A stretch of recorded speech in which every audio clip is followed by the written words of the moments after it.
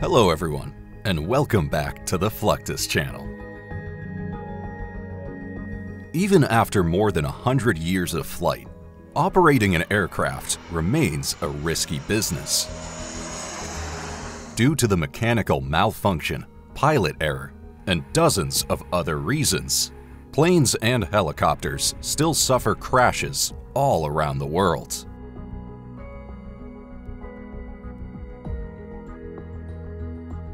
When a crash occurs involving one or more military planes, the United States will deploy the CDDAR, or Crashed, Damaged, and Disabled Aircraft Recovery Unit.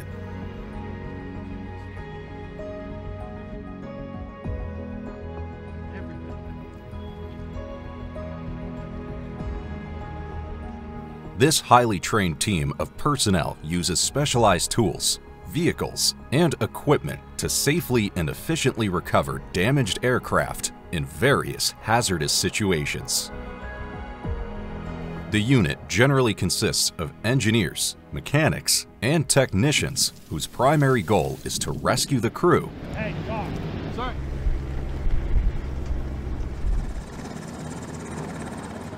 Then begin the recovery of the aircraft itself.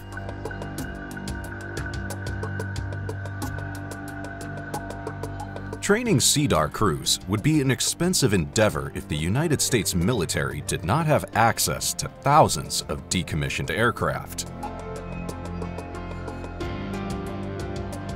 Thanks to the Boneyard program, CDDAR teams can perfectly simulate the experience of working on a real damaged or crashed aircraft at a fraction of the cost. Aircraft boneyards are large open-air storage facilities for retired aircraft. These facilities are usually located in dry, arid climates, as this helps to prevent corrosion and other forms of damage to planes and helicopters.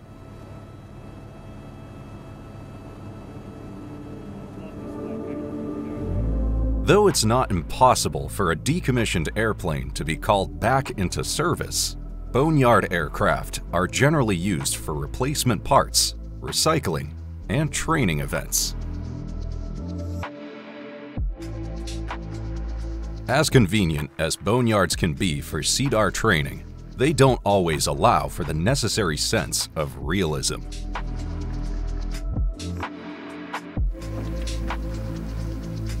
In reality, planes and helicopters don't just crash in open desert environments. So to ensure maximum training effectiveness, CDDAR teams will often train in a variety of situations. This decommissioned CH-53C Stallion is specifically designed to carry heavy loads. For that reason, it weighs in excess of 23,000 pounds. Moving it safely requires the CDDAR team to use large mobile cranes and heavy-duty lifting straps. But the team is responsible not only for recovering the aircraft, but also for any parts that may have detached during the incident. In this scenario, the military placed various pieces of the CH-53 around the simulated crash area. This allowed the CDDAR crews to practice different techniques for loading, unloading, and moving this equipment. These procedures range from simply hauling and storage to complex lifting techniques.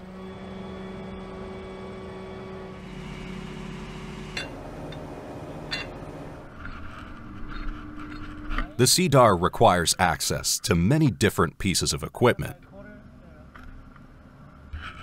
as they can never be sure exactly what they'll encounter at a crash site.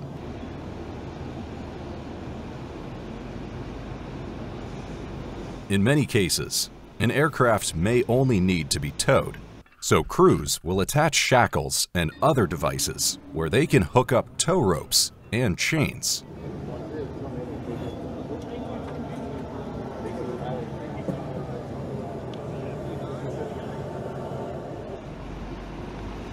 In order to avoid failure, they will generally do this at multiple points throughout the plane's undercarriage.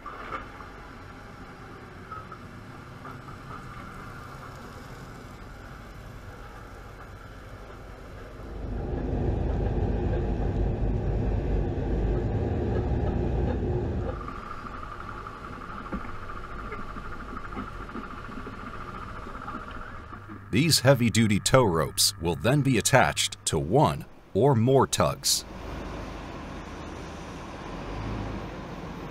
These are high-torque vehicles capable of towing immense amounts of weight.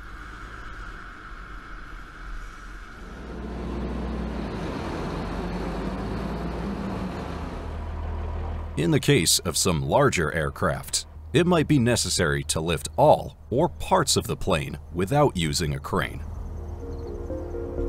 This can be accomplished using specialized inflatable crashbacks.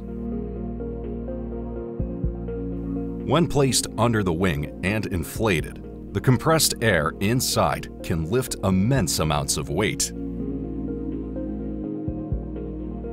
This can prevent additional damage and help make the rest of the recovery process more manageable.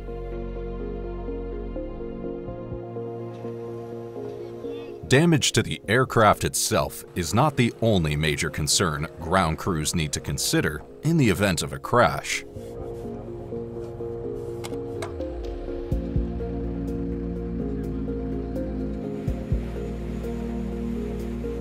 Planes and helicopters run on highly combustible fuel, which can cause fast-spreading fires that put lives and equipment at risk.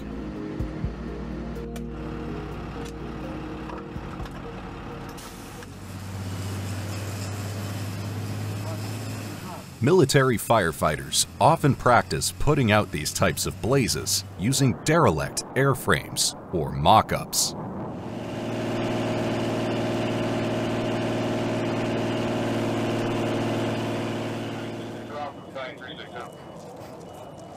This provides a much more realistic training scenario and gives them real experience dealing with fires in a controlled environment.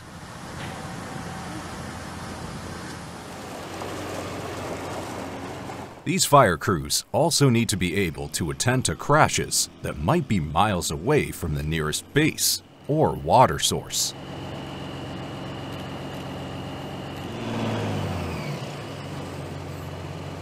For this reason, it is imperative that they be able to put out fires quickly and efficiently.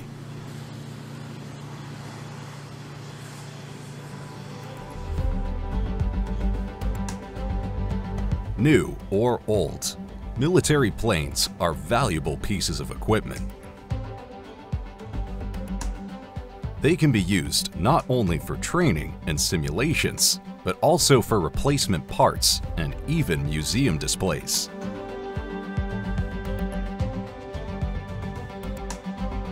For this reason, it's important to protect every inch of the system's interior and exterior. Again, most boneyards in the United States are located in the American Southwest. This is because the dry air helps prevent corrosion.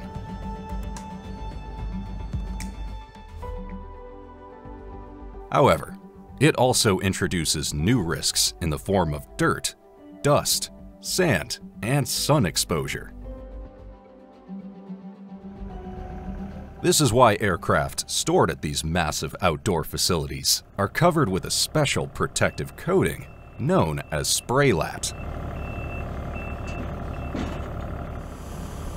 This liquid is specifically designed to protect the surfaces from the effects of weather, UV radiation, and other environmental factors.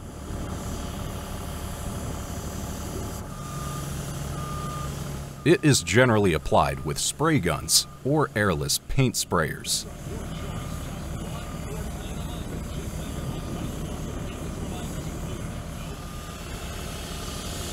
Once dried, it forms a protective barrier over the surface of the plane.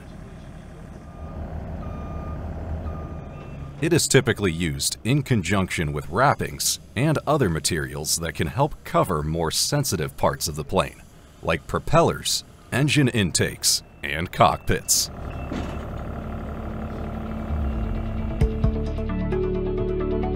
Military aircraft are not the only planes and helicopters with immense value, regardless of their condition. For this reason, hundreds of commercial aircraft boneyards have sprung up worldwide. However, these facilities differ in that they work with all sorts of out-of-service aircraft. They might simply store a plane for later use, knowing full well it will fly again someday. Of course, they can also pillage dismantled planes for parts, or even scrap and recycle them for their various components. A good example is Twente Airport in the Netherlands. This large aircraft boneyard has vast resources to aid in repairing, overhauling, and scrapping sizable commercial aircraft. Since the cost of storing planes at an active airport can be costly, airlines will often fly their unused planes to Twente for revitalization or to be used for maintenance practice.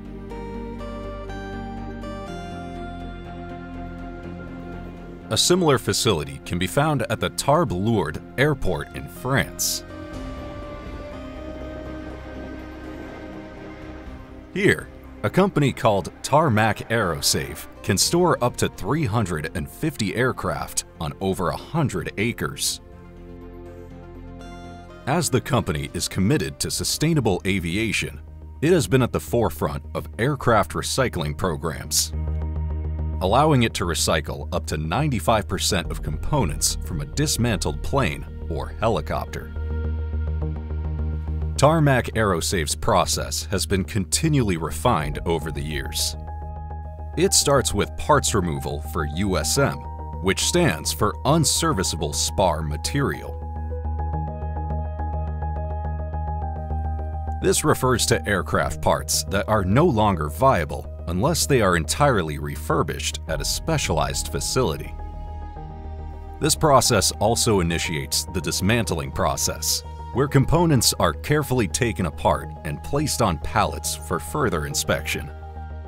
The next step in the process is material segregation, in which different parts of the plane are separated by type, allowing for easier recycling or disposal.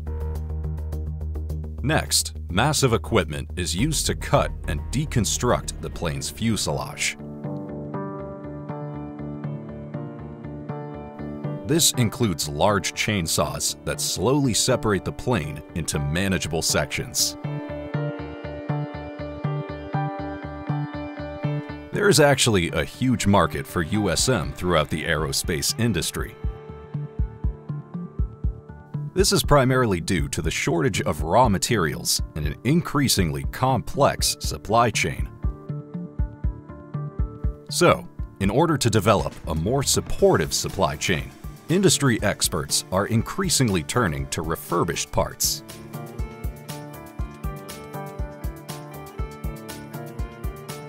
Aside from private companies like Tarmac Aerosave, more and more significant airlines like Boeing have also committed themselves to give their aircraft, and as many parts as possible, a second life.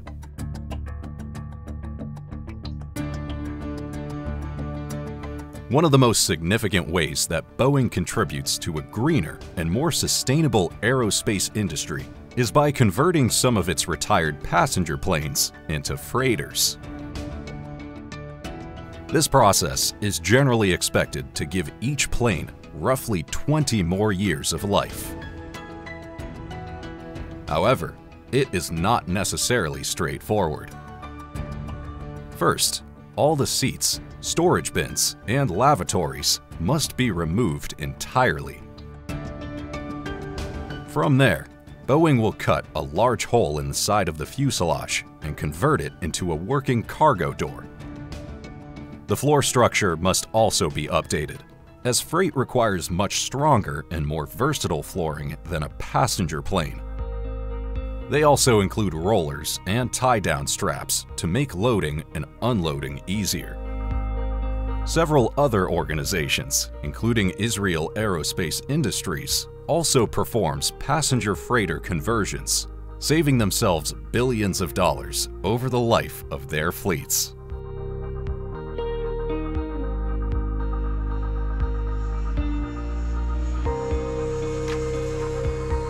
That's the end of this video. I hope you enjoyed it. Make sure to subscribe to this channel so you don't miss any of our new content. See you next time.